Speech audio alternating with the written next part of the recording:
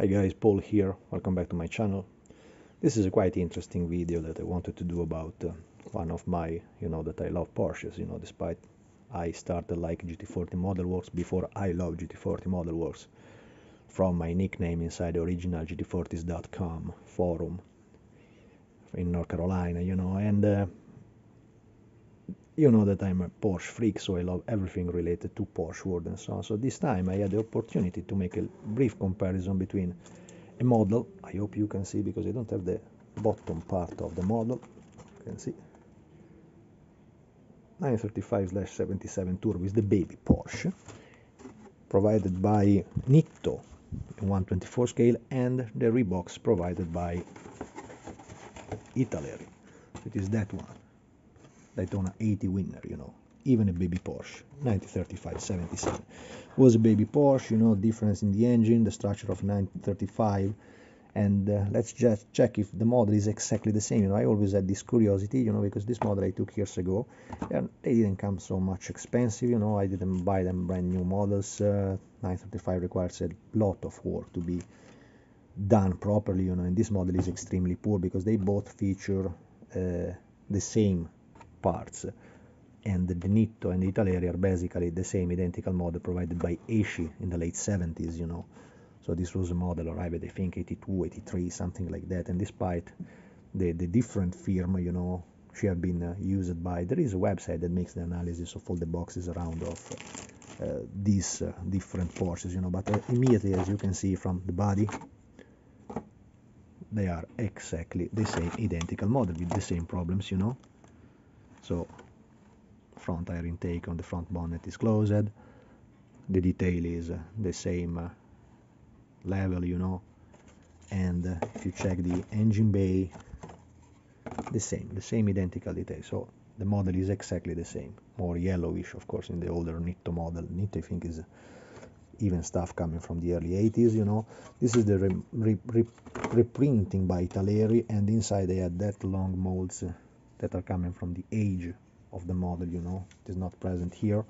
As you can see, it will be just interesting to check if Italeri, because basically the main difference, is this mold, this final part of the mold that is slightly different, but you see, basically Italeri uses the same identical parts, just the under part is slightly different. I don't want to open the sealed box, but as you can see, the under part in the Nitto model, there is a lot of details for, not detail, there is a proper, usually they have very quality also electric motor, because they were provided to have the battery pack in the back of the car and to be raced. So it was very, very toyish stuff from the 70s, from the 80s. It was something very common in that year. So you see, this position of the molds is exactly like in the Nitto model. So to compose the box straight on a line, and that's it. This was the original feature of the box. Italeri changed it, made it in a bigger frame, but you see also from the structure of the frame that is very old stuff. The only different part is just about the undercarriage that have been slightly modified, So it's closed, don't have any longer the parts for the motor, but basically it's the same identical kit. Very, very generical part of the engine, And I think this was probably originally also provided by esci in the beginning, because it was just the Nitto.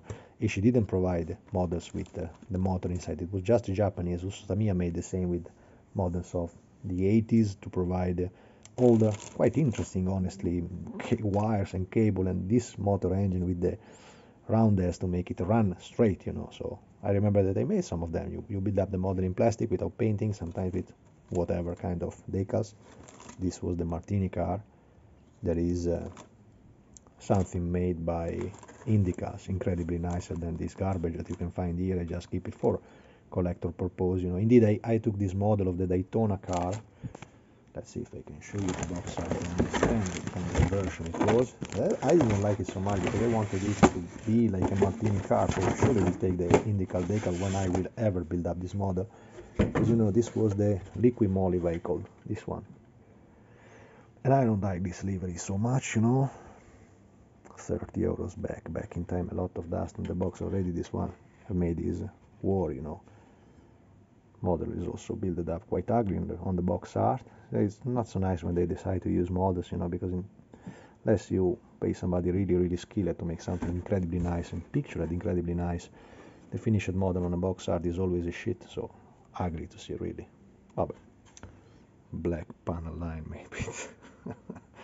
Oh, the choosing of the company, you know.